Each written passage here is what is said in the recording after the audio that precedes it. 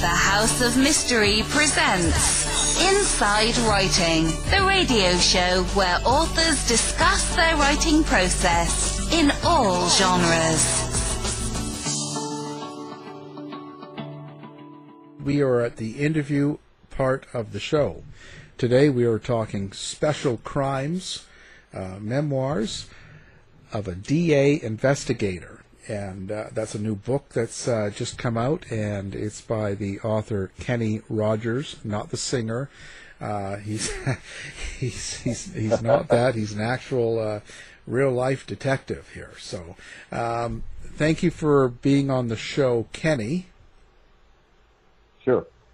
Hey, now Kenny, maybe give your history before we get into the book. So explain what your career was and kind of what you did. Well, I was once I graduated from Sam Houston State University, I was working at the time for the Harris County Juvenile Probation Department, and I was hired right after I got my degree by the Harris County District Attorney's Office as an investigator in the Welfare Fraud Division, which was a brand new division, and that was in September of 1972.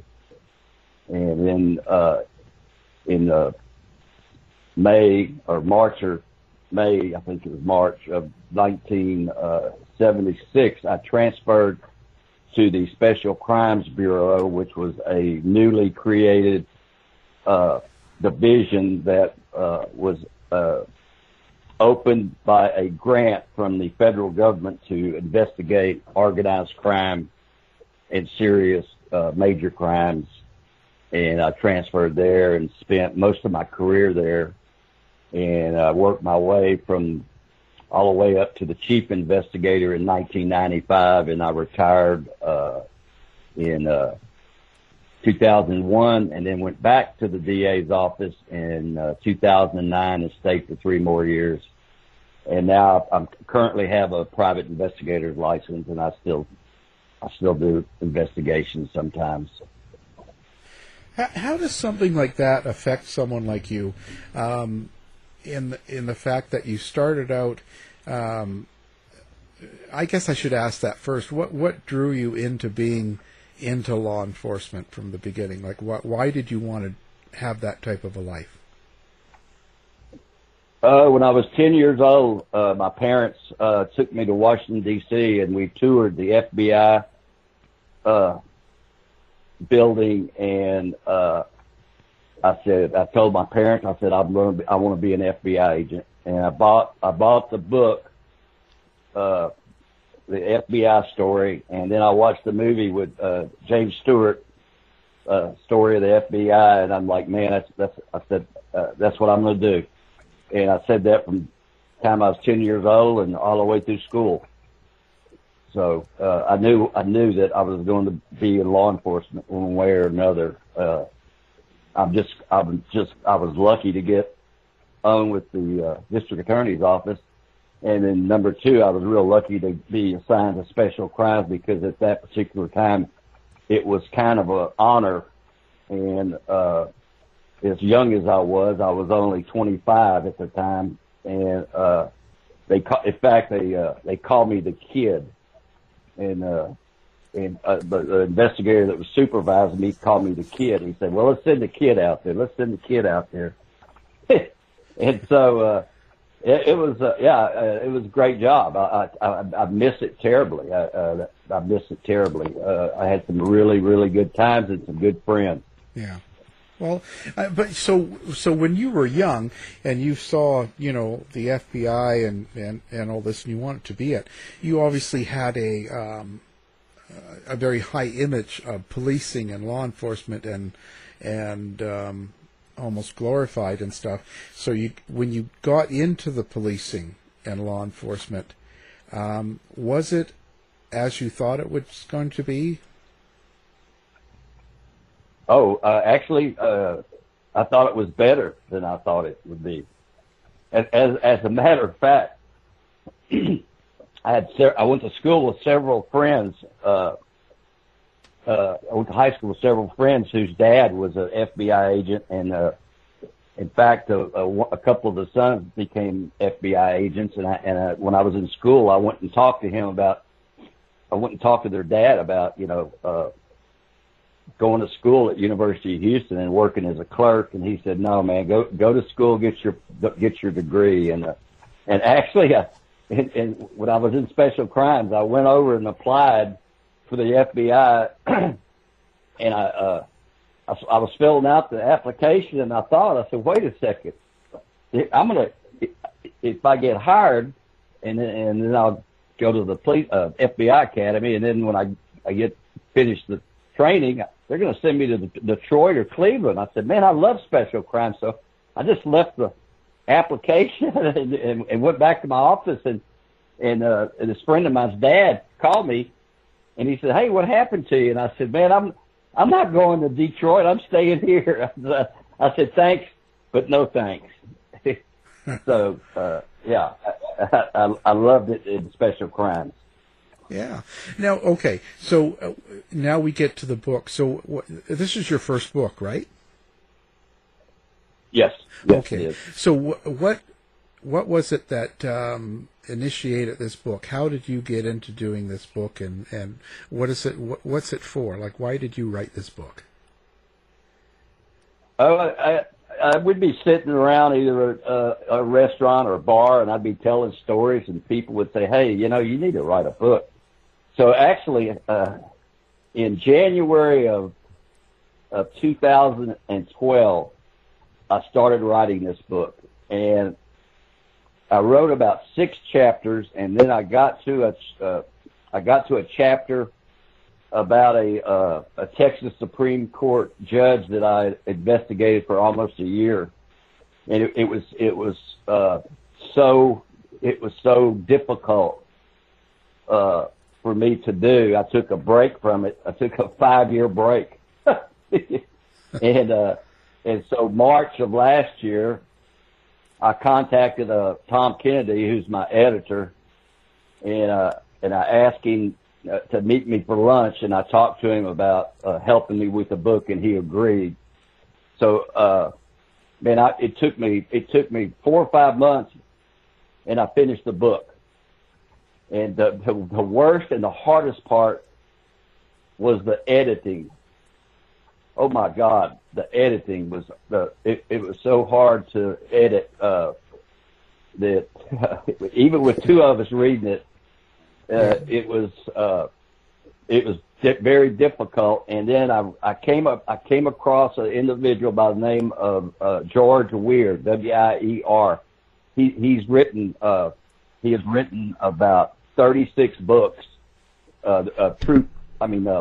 fiction crime books of one character, a retired Texas Ranger, and I think his name is Bill Travis.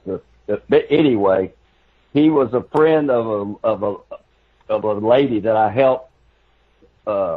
She called me in 2000 and heard that I was an expert on the process of criminal justice from time of arrest to adjudication. So I met with her and explained how it worked, and I contacted her, and she gave me George Weir's phone number, and he and I have become great friends, and our wives are good friends, and I've been to his house 3 times now, and if it wasn't for him, Kennedy and I would still be twiddling our thumbs trying to figure out how to edit this book. But he's an angel, man.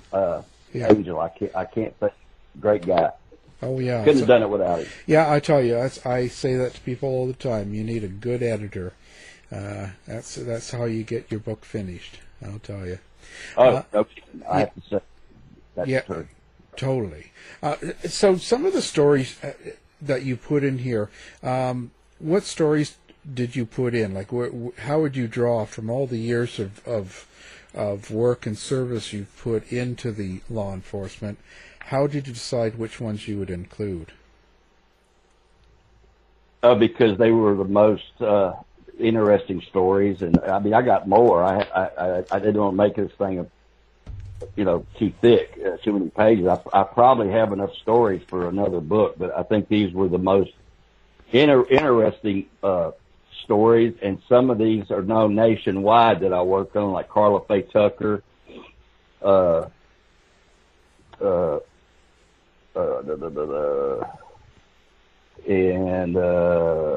there's a couple of stories that nobody's ever heard about because the journey to death was a very interesting story, because I'm not so sure that I had the guy's real name, because he never killed anybody in our jurisdiction, but he was living in our jurisdiction. And one of the kids that we suspected he killed in Peru, who was from Missouri, I was contacted by the dead boy's mother back in whatever, I'm trying to think of what year that was, it was 78, 79. And he ended up killing a gentleman from Washington State up in Alaska, and then he died in he got charged in that murder, and he went overseas and told them that he lost his traveler's checks, and he got some new checks issued, and when he came back, he put the stolen checks in the bank. So he got charged with bank fraud, and he got arrested in Webb County Jail in Laredo, Texas, and died there, and died in jail. And it's a very interesting story, and we really don't know how many people he possibly killed, and we're not even sure if he was using his real name when he was in the Houston area. And because he wasn't indicted in Houston, I kept most of the files that on these in these chapters. But since this guy had not been indicted, I didn't have his file. These other cases, most of these people were charged and convicted, but this guy, I'm not so sure. It's a good story, but I'm just not so sure that's what his real name was. Right. And so, what was that one we're talking about here? Was that Karla Faye Tucker? What was the whole? Karla Faye Tucker. Yeah, what was the whole story behind her? Oh, she'd been a prostitute since she was about 10 years old, and she was on drugs. I mean, you name the drug, she was on it. And she was angry with her ex-boyfriend, and her ex-boyfriend had picked up a woman who had a fight with her husband. She was married, and she went home with this guy. Never cheated on her husband before. So Karla Faye and one of her friends went over, and there was a pickaxe by the front door because the guy that she was dating was a construction worker, and he parked his motorcycle and his tools in his house, in his apartment. So they went in, and I think it was like 30-something strokes to both of them, both people. And then so we wired one of her friends was a guy by the name of Danny Garrett, and who was a co-defendant and was with her. And he had a brother, and I wired up his brother with a transmitter and a Niagara recorder, and we were stationed outside the house. And when she said that she came with every stroke, the prosecutor who was listening said, "Okay, that's it.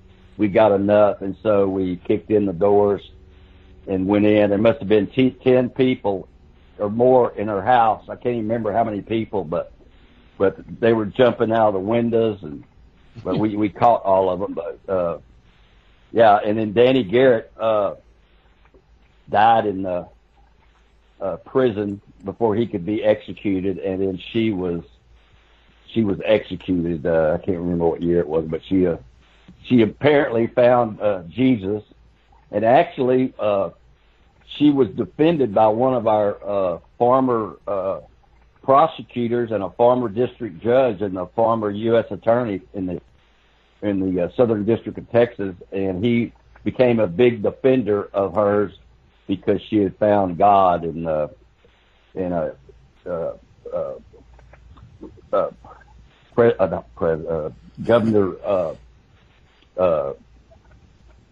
Governor Bush, George W. signed the order to go ahead with the execution, and she was executed. Wow. And what about the Black Widow? It says you did that case.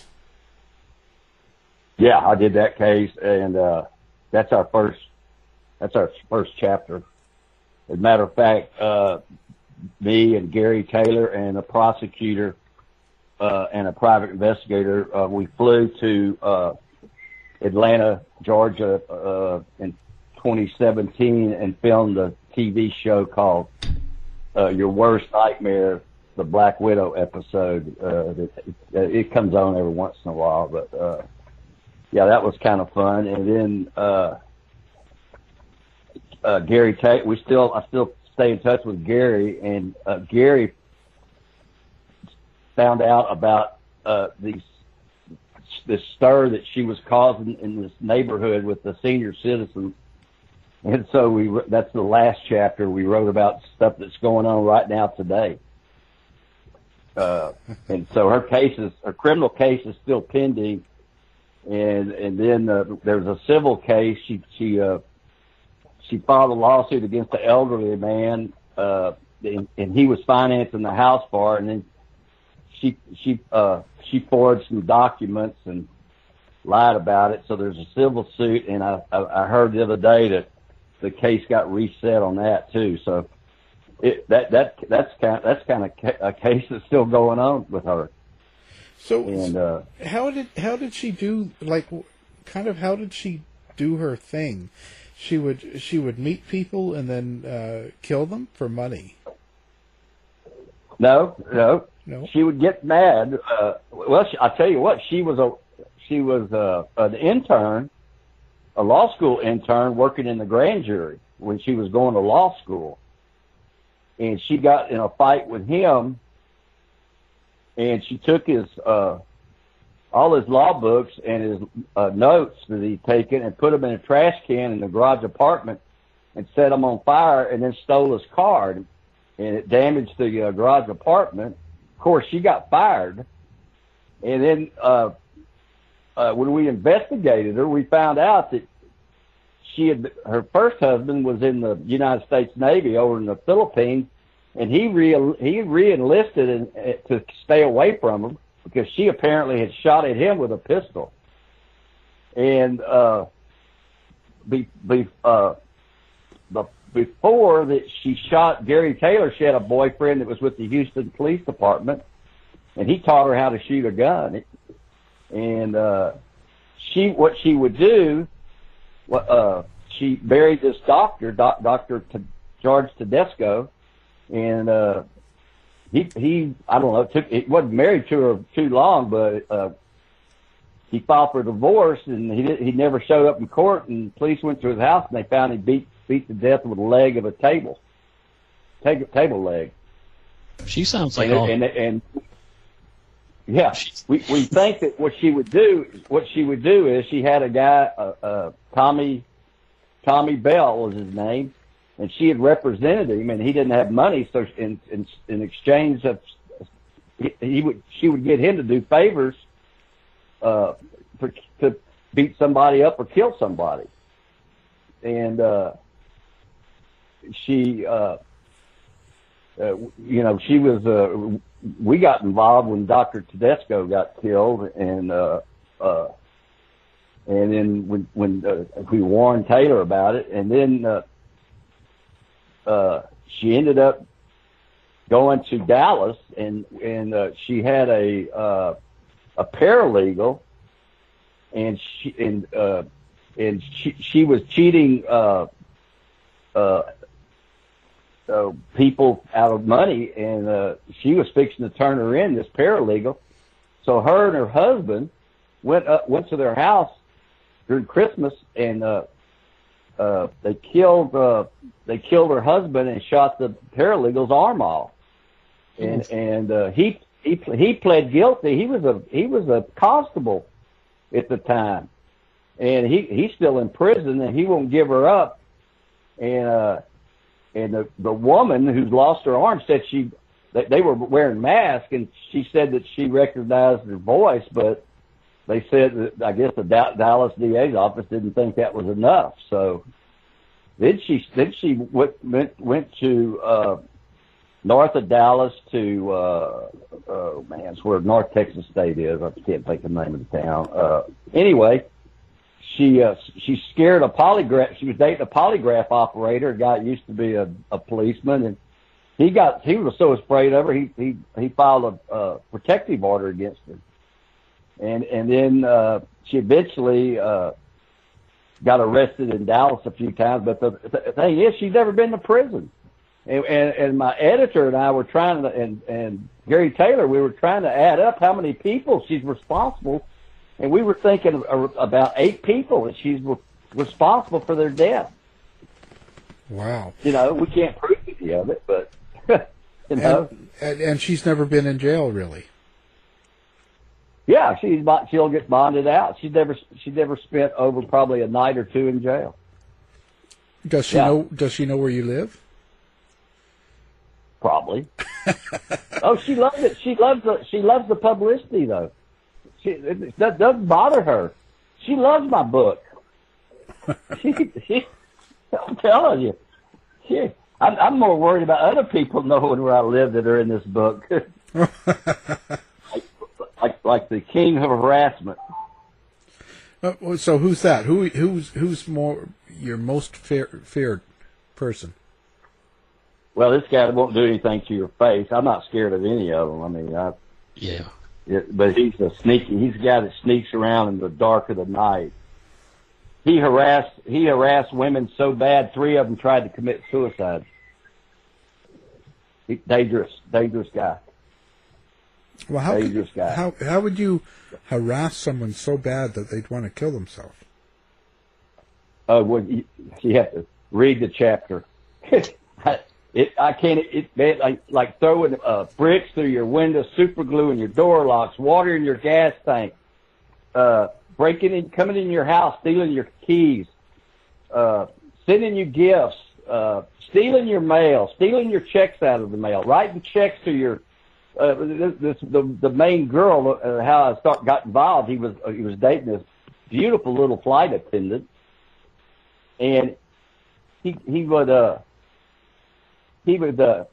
get her mail, and he called the bank and ordered new checks, and then she owed the phone company like $25. Well, he'd write a check for $300, and she ended up bouncing a bunch of checks and got credit cards in her name, and oh my God, and her friends, and you can look. I don't know how women could even date him. And you look at him in the face, he's got this scary look. He's got this scary look, and the stuff he would do to people, Hey, one woman tried to kill herself, and she ended up moving back in with him. Oh, tell me how that happens.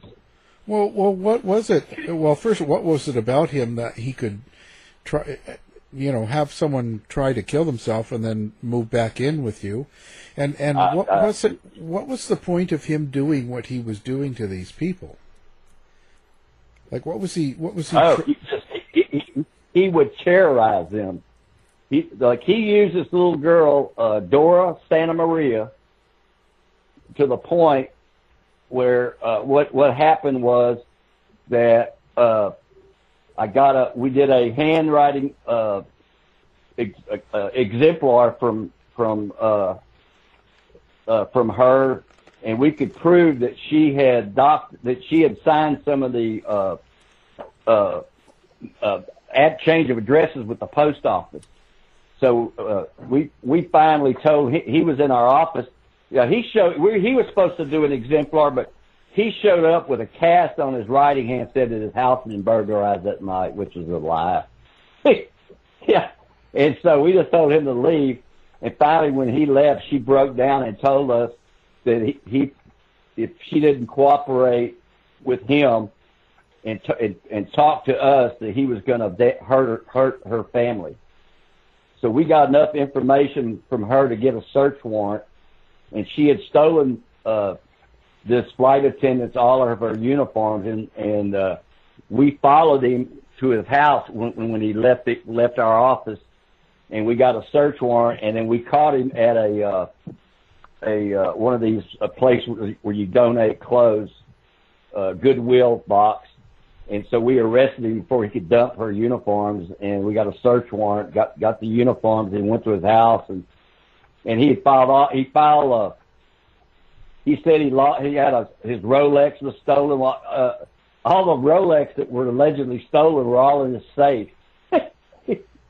Yeah, the guy's and you got to realize his mother was very wealthy, and she was married to a gentleman who was an attorney, which was his stepdad, and he was a former U.S. attorney and a pretty well-known attorney in Houston. So he didn't his so-called job was he was a private investigator, and he'd hang out at the courthouse and take pictures of all the women attorneys. The guy's got a screw loose. Yeah. Yeah. I'd say.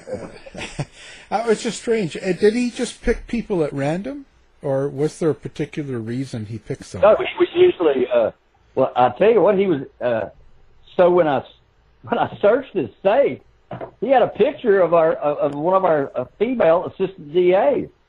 And so I went to her and I said, "Hey, what's the deal with this picture?" And she said, "I've gone out with him." I said, "Are you crazy? Why would you go out with this guy? He's insane, man. Are you kidding me?" I put her name in the book, and I feel sorry for her, but at the same time, why would you date some nutcase like this? That's what I asked. You know, I don't know, but most of it was because they were so terrified of him, and in fact, one of his former girlfriends, I met with her. I met with a lot of his former girlfriends after we charged him, and she brought me this book that he had, and it was called Techniques of Harassment. And dude, he followed it to the T. He followed it to the T, and he was I don't know. He's one of the best. That's why I call it the king of harassment. Wow. And yeah. So he was just harassing for the fact of harassing. Like he just wanted to do it. Well, what would happen? They would go out on maybe one date or two dates, and they're like, "Oh, this guy's a weirdo." And so when they would break up with him, he'd start harassing them. Wow. So, wow. You know. And so is he in jail now, or is he out? Oh, he got 10 years probation. Oh. Yeah. Yeah. You know what's funny? This is what's odd about it. He when I arrested him, he was carrying a badge as a reserve deputy for the constable's office. I called the constable. I said, "I'm fixing to arrest your deputy here." Because back in those days, they just give you a badge, you know, and he was apparently an instructor at this constable's office for judo and self-defense and stuff. But, well, I tell you what, the prosecutor, this is going to sound funny. So the prosecutor. The first trial ended in a mistrial because the jury convinced them that the complaining witness was my girlfriend, which was not even close to being true. And in the second case, they found him guilty, and he got 10 years probation. And the guy that prosecuted the case ended up hiring him as his investigator when he went into private practice. I called him. I said, "Are you crazy?" And I said, "Are you crazy?" And what's funny is he'd been arrested for DWI in a bunch of cases, but all of his mugshots are gone. There's no pictures of him. I didn't have his mugshot, so I did an open records request, and there's no pictures of him. I was like, what?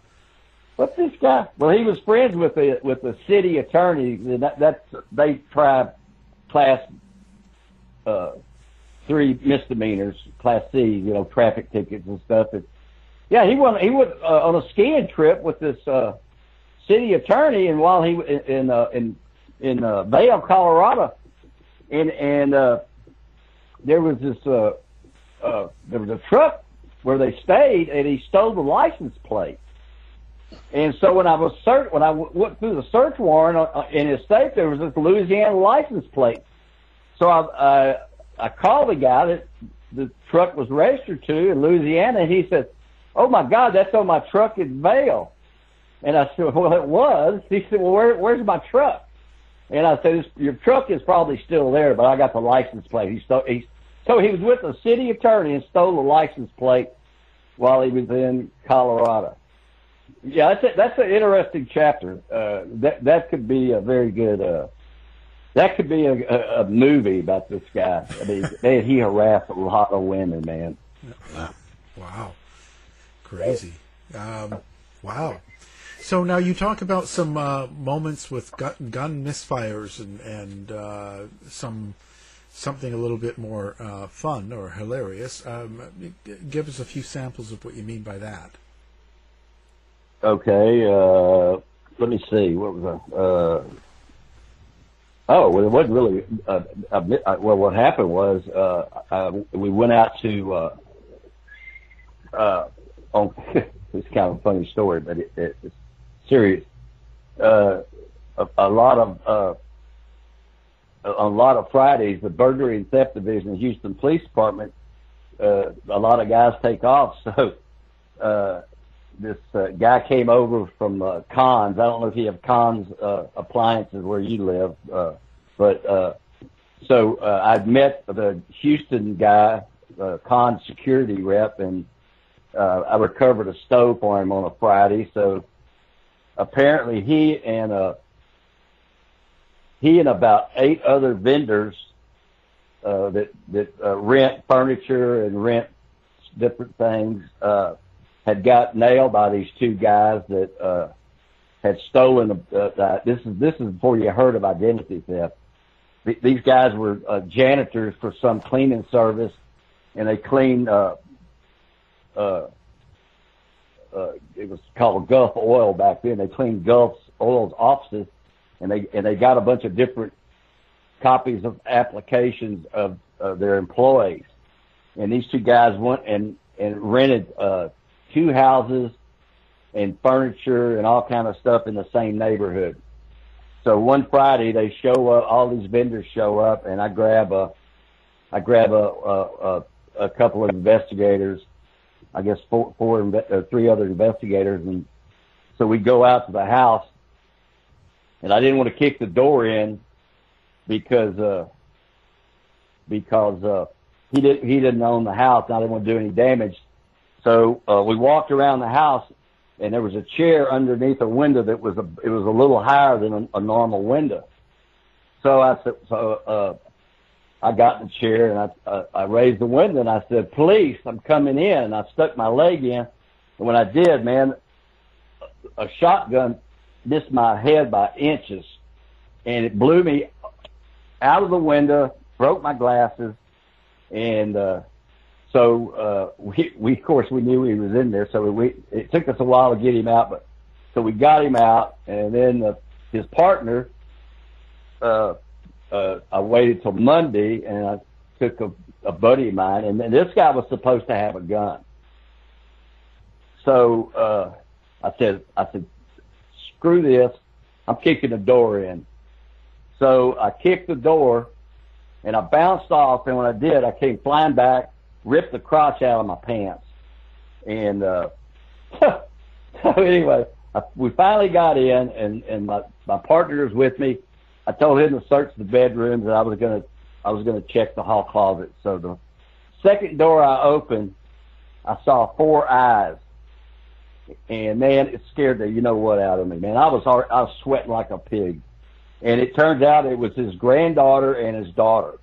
Oh, man. And so I asked her where her dad was, and she pointed to the attic.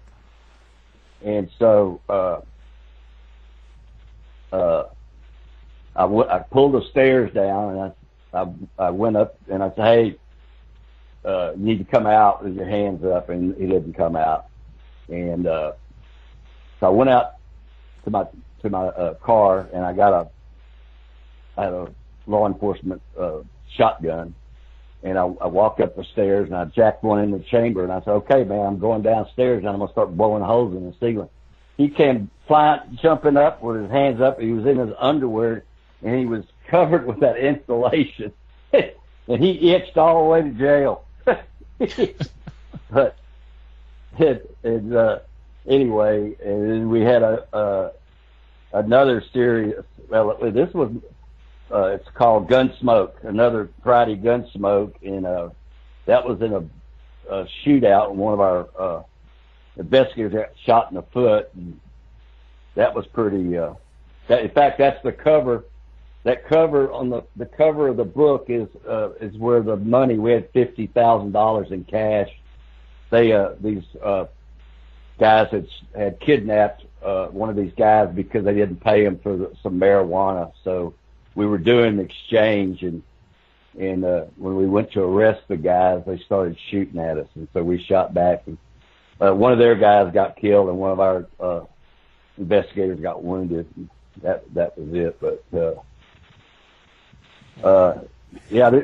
You're probably talking about when we were at the Steak and Ale, and we used to have hump night. There's a chapter called Hump Night, and it's one night a lot of courthouse deputies, investigators, and assistant DAs and judges would hang out on Wednesday nights there. So there was a deputy selling the gun. So the guy said, "Well, I'm going to test fire it." Well, there's a dumpster out back. Well, unbeknownst to us, there was the guy that washes dishes was smoking a cigarette. So whoever was trying out the gun started shooting into the dumpster, and all we saw was a guy in all white jump over a fence, and he never showed up ever again back at the restaurant. Scared him so bad. But yeah, it's got a lot of funny stuff in it, and it's got a lot of serious stuff, but a little bit of everything for everyone. What an extra job! What a great extra job was. I had a friend of mine that I went to school with, and he worked in the sheriff's office for a while, and then he went to work for one of the kings of Saudi Arabia's sister, and he worked for several sisters. And he called me. He said, "Hey, you want to work? You want to come to Hawaii for 2 weeks? Get paid $150 a day." That was in like 1980. I said, "Heck yeah, dude!" So they fly me out there, and I'm working for this 16-year-old Prince Abdullah, and that was an experience. And a couple of days before I left, the kid used to come in my room every night, and he'd take I had a Smith & Wesson pocket knife, and he would whittle on this big bottle of cologne, had a wooden knob on it. He whittled that wooden knob, and so I looked at the blade, and it was ruined. And so I folded it up, and I stuck it in his pocket. He said, "Con, you'll give it to me?" I said, "Yeah, man, you screw it up, keep it, it's yours." So he takes off his Rolex watch and gives it to me. And so I called my buddy I said, "Hey," I said, Prince Abdullah just gave me his Rolex." He says, "Well, you got to keep it because you can't give a gift back because it hurts their feelings." So I started looking for something else to give him. So I had a state of Texas belt buckle. So I gave him my belt buckle, and then he gave me his boom box. And so I said, I get back off the plane in Houston, man, I got a Rolex on and a boom box. to my head. And that's a funny chapter too, because man, that was, I hope they don't send a hit team after it. But I think that side of the family has switched sides. The last king is from another branch of the family.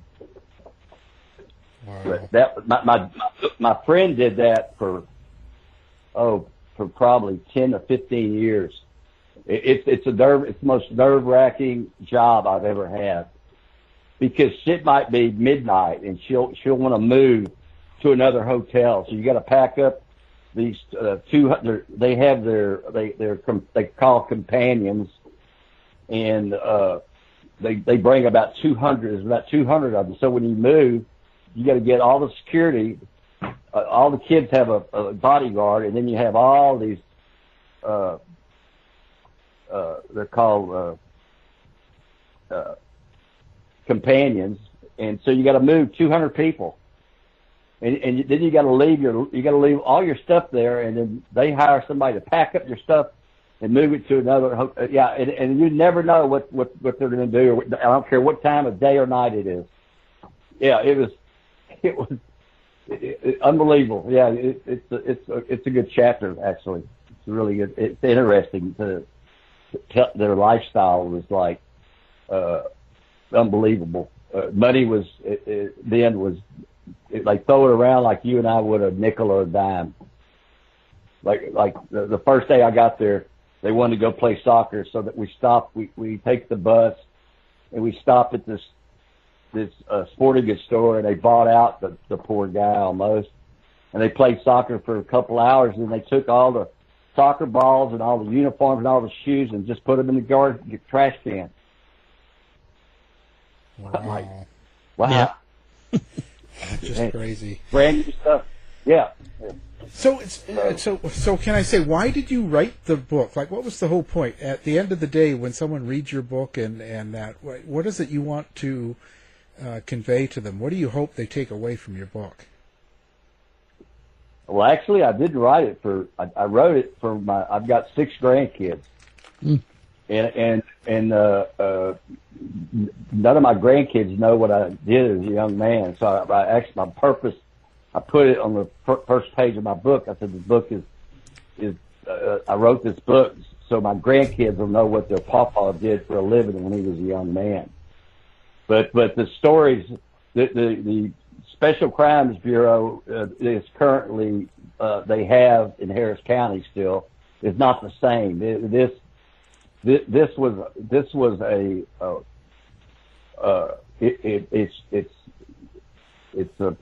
it's something that it tells stories that no one will ever heard about before and never again. I didn't write it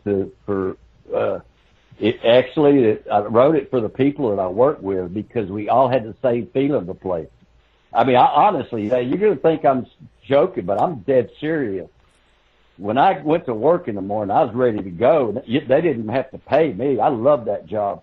That was my life, and I sacrificed a lot of my children's time and my wife, now ex-wife's time, and it was the people that work there, they felt the same way. It was just a way of life, and it's hard to explain. But when you read the book, I think you'll see that if that's what the kind of cases we worked on, that was some fun stuff. I mean, I talked to back one of the prosecutors in the book, Ted Wilson. He's one of the smartest assistant DAs. He still travels around the United States giving speeches on writing a search warrant. The guy was an expert at search warrant. And my boss, who later became the district attorney, Johnny Holmes, you'll never find anybody smarter than him. Don Strickland. There's so many I can name, and so many people I worked with, and I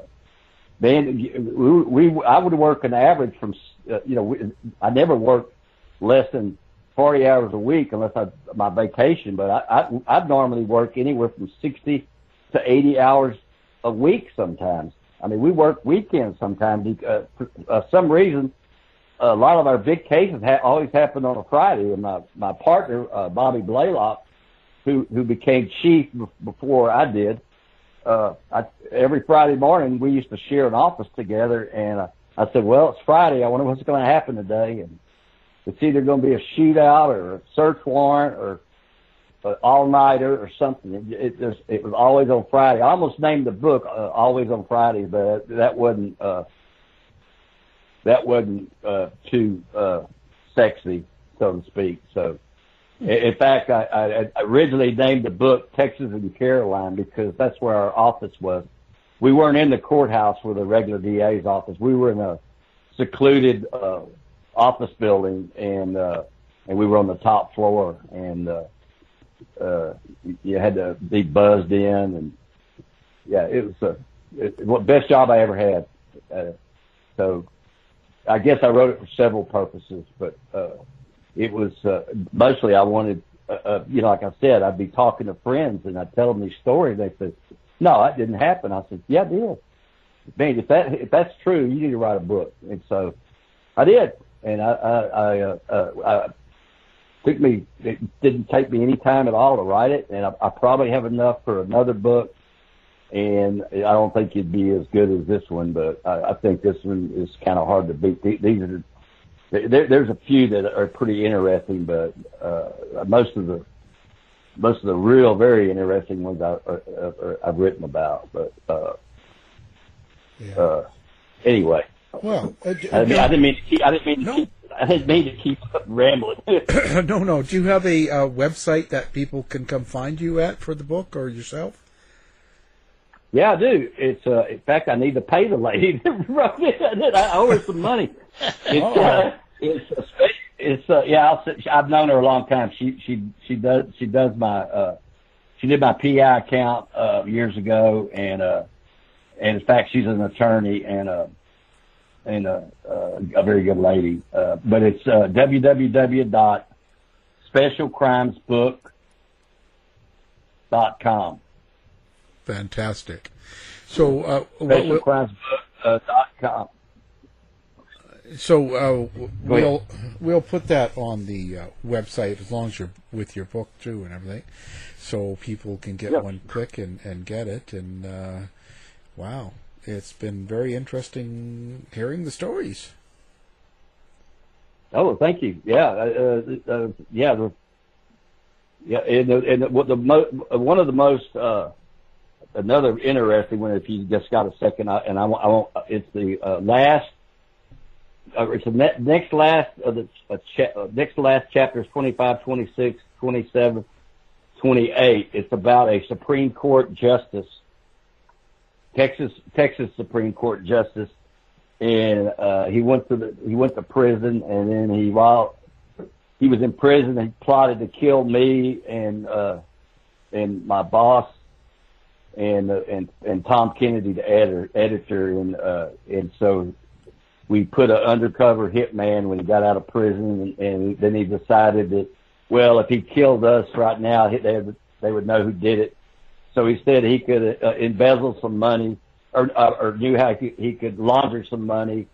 So I got on a DEA IRS task force, and he was our first case, and I got to arrest him for money laundering, and this time he went to federal prison.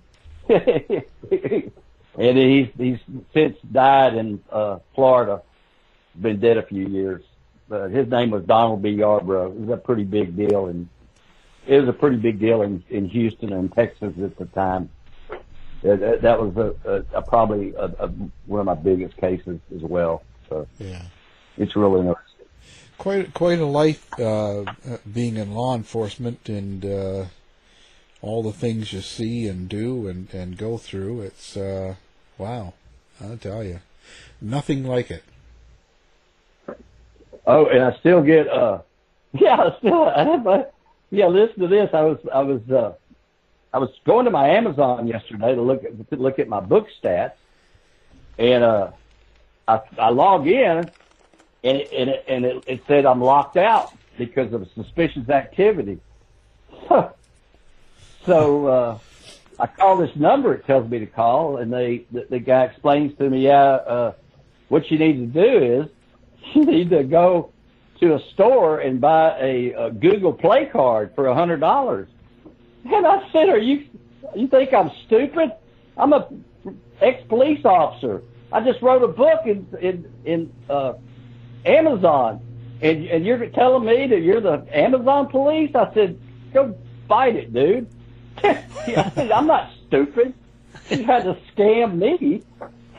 I'm the king of scammers. You're not. I catch scammers. Anyway, I thought that was funny. Just send your money to me in Nigeria. He